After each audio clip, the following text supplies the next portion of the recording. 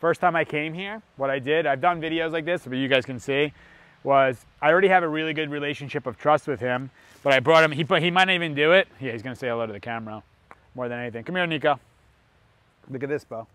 Look at this. What's that? What is all this? Oh, look, so he feels good about it. Yeah, what's this?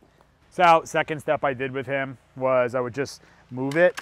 This is, by the way, a really good tool that you can use called bike tow leash. This would actually go off like this and clip to them, clip to the dog if you wanted to do that. I haven't done that with him.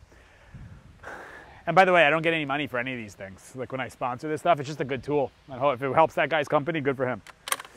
Okay. My business friends will tell me that I'm stupid for doing that, but whatever, I don't really care. So then I would just go on it first and walk with it. As you can see, this guy doesn't care.